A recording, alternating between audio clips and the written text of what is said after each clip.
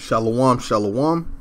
First and foremost, I want to give all praises, glory, and honor to Yahweh, Bahashem, YAHAWASHI, Bahashem, Rahakwadash. Double honors to the apostles and elders of Great Millstone. Salutation, much love and respect to you, Akim, out there pushing this word out in truth and sincerity. Now, this title is a bit, shocking. Somewhat of clickbait to draw in members of the elect. But it's still true. Okay, it's still true. When you read the scriptures, it's very interesting to find out that Yahawashi had two brothers that was in the truth and two brothers that were not in the truth. Okay, and that those two brothers that were not in the truth grew up with Yahawashi, so to speak, and still did not realize that this was a special man of the Lord. You see? So I want to read Matthew's the 13th chapter in the 53rd verse.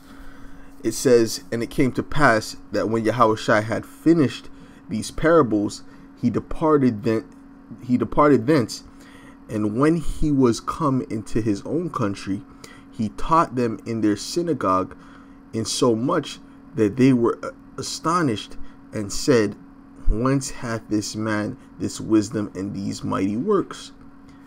Is not this the carpenter's son? Is not his mother Mary, called Mary, and his brethren James and Joses and Simon and Judas?"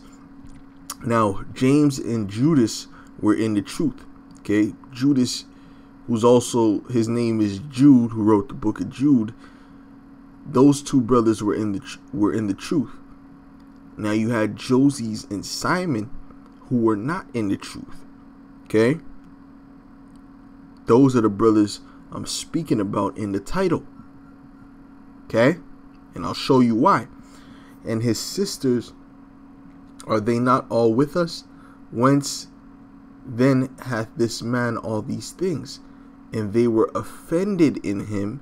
But Yahawashi said unto them, A prophet is not without honor, save in his own country and in his own house." Okay? So the reason he didn't have honor and respect is because they grew up with him. They seen him around. They seen him as a kid coming up, whatever the case was. Okay? Whether he was playing or, they seen him coming up. They seen him as a kid. So they were offended at the fact that he had this great wisdom and was doing these works, man. Okay? And he did not many mighty works there because of their unbelief. So he didn't even show most of those people his works because they didn't believe. You see, a man in the flesh that was dealing with the flesh, that was all about the flesh, he would have been like, "Oh yeah, I'm gonna show them," and he would have done mighty works just so they can see that he had that power. All right. So he can basically shut them up. But Yahawashi didn't do that because it wasn't about that. That would have been a waste of time, and it would have been a waste of spiritual power. You see? Why? Because they were unbelievers. He already seen that they didn't believe. He already saw that they were faithless, that they were not of the elect. So it's a waste of time, and it's the same thing as if when you're preaching the gospel to people who are not meant to get it, and you're telling them something and they're just not receiving it. Well, that's why the apostle always tells you to tell them to go up the street, because it's a waste of time to deal with them, lest it be for edification of the body. Now, let's jump to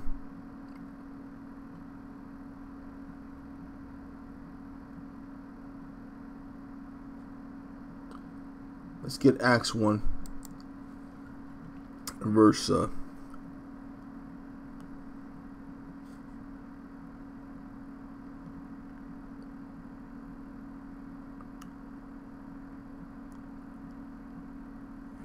let's read Acts 1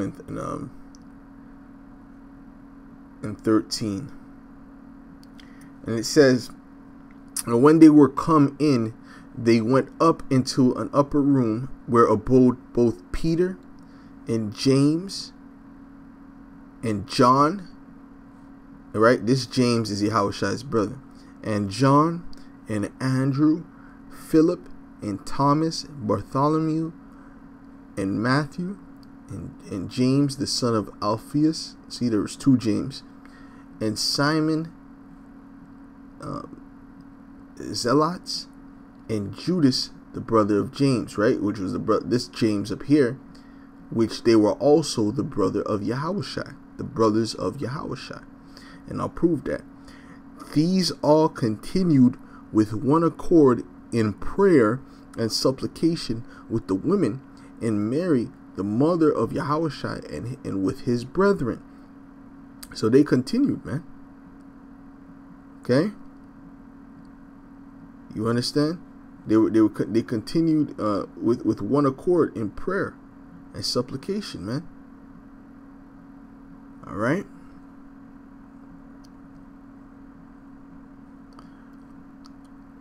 And let's go to 1 Corinthians 9:1. Matter of fact, I'll go to verse 5. It says, "Have we not power to lead about a sister, a wife, as well as the other apostles, and as the brethren of the Lord and Cephas?" Okay, the brethren of the Lord. Who's that speaking about, man? Talking about James and Judas, man. They had wives. Okay, and Cephas is speaking about Peter. Peter had a wife. Okay, because so that was something that is being clarified here. Okay, the fact that these men had wives while they were doing the ministry. But do you think they got to see their wives every week? And nah, man, they were out doing what they had to do, man. That's why the scriptures say, "Be those that have wives be as though they had none." Okay, so it says the brethren of the Lord, right? So which is part of this ministry, Okay, now let's deal with John the 7th chapter. Okay, now this is where it gets juicy, so to speak. This is John 7 and verse 1. And it says, "After these things Yahushua walked in Galilee, for he would not walk in Jewry, because the Jews sought to kill him. Now the Jews' feast of tabernacles was at hand," and we're in the feast of tabernacles right now. Okay, "his brethren therefore said unto him, Depart hence and go into Judea, that thy disciples also may see the works that thou doest." All right, and by the way, they were being smart asses. Okay, "For there is no man that doeth anything in secret, and he himself seeketh to be known. Openly. If thou do these things, shew thyself to the world." If you do these things, shew yourself to the world. Why? Why did they say if? "For neither did his brethren believe in him." All right, so these are two brethren that did not believe in him. All right, this is Joses and Simon. Okay, the two brethren that did not believe in him. So in other words, they were talking smack. Okay, why don't you go show your talent to the world? All right, you see. So ultimately, these two brethren, just to be blunt, they're enemies of the cross, man. You see, they're enemies of the cross. All right, because they did not believe in the Lord. Then Yahushua said unto them, "My time is not yet come, but your time is always ready." Why is their time always ready? Because they're of this world. The world cannot hate you. Why can't they hate them? Because they're of this world. But me it hateth, because I testify of it, that the works thereof are evil. And do not all the apostles do that? Do not all the brethren that believe in Yahushua today do that? We testify that the works thereof are evil, which they were not doing. Okay? You see? So that's the point on that. Okay? The fact that they were talking smack, and that wasn't just sometimes. They were probably talking smack on a regular basis, man, because they did not believe. All right? And you would think that since they were so close to the Lord, that of course surely they would believe. But the thing is this: the Most High chooses who He wants. Okay? This is Philippians 3 and verse 17. It says, "Brethren, followers together of me and Mark, them which walk so as ye have us for an ensample. For many walk, of whom I have told you often, and now tell you even weeping, that they are the enemies of the cross of Hamashiach, whose end is destruction." That includes his brothers. All right? Whose end is destruction, whose power is their belly, and whose glory is in their shame, who mind earthly things. All right? All the people who are into the world, all right, and not into spiritual things. For our conversation is in heaven, from hence also we look for our Savior, the Lord YAHAWASHI HaMashiach. Okay?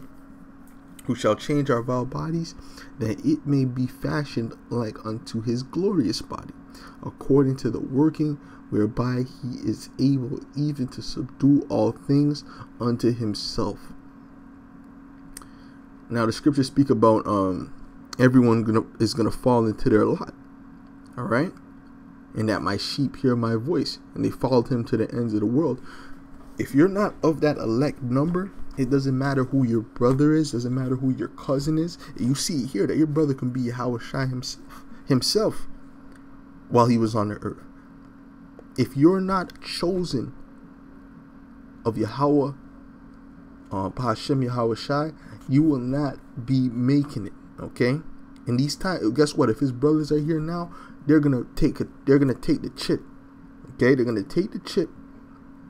All right? They probably already took the juice. All right? And they're getting ready to eat a missile, or they're gonna pass on beforehand. All right? Why? Because they were not of the elect. James and Judas were, but Joses and Simon were not. Okay? And this is why Yahushua said this.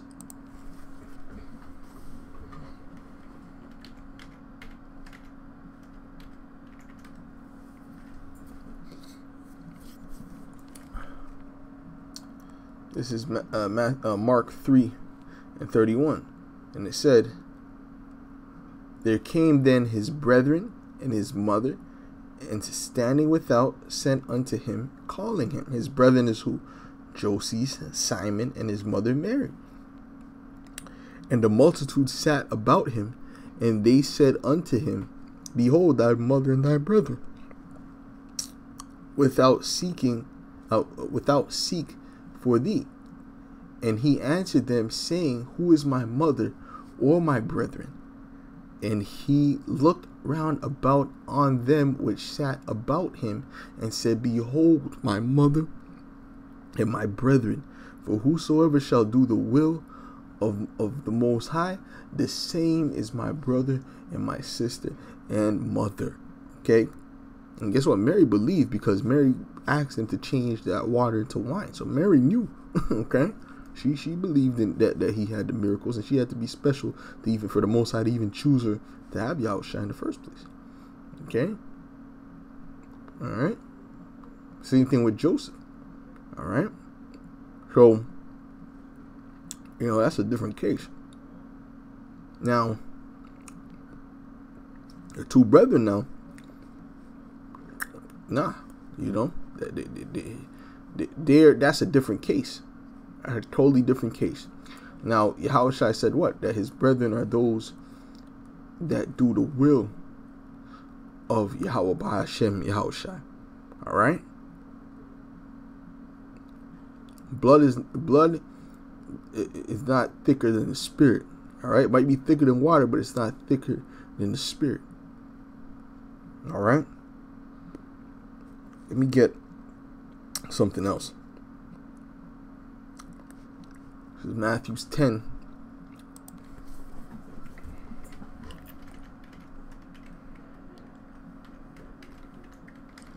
Verse 30. Matthew 10. Jump down to 36. And it says,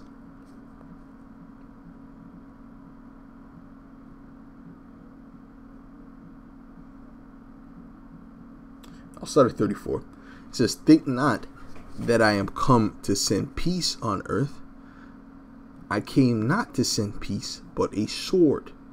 For I am come to set a man at variance against his father, and the daughter against her mother, and the daughter-in-law against her mother-in-law. And a man's foes shall be they of his own household. All right? And that applied to YAHAWASHI as well. As you saw, the brothers were scoffing. Okay? They were scoffing. All right? And brothers have dealt with similar situations many a times. All right? So, hey, man, with that, hopefully that was edifying. Okay? Hopefully that was edifying through the Spirit. Yeah, this thing is not about who your brother is, who your cousin is, who your best friend is. It's about those that do the will of YAHAWASHI. With that, I'll say shalom.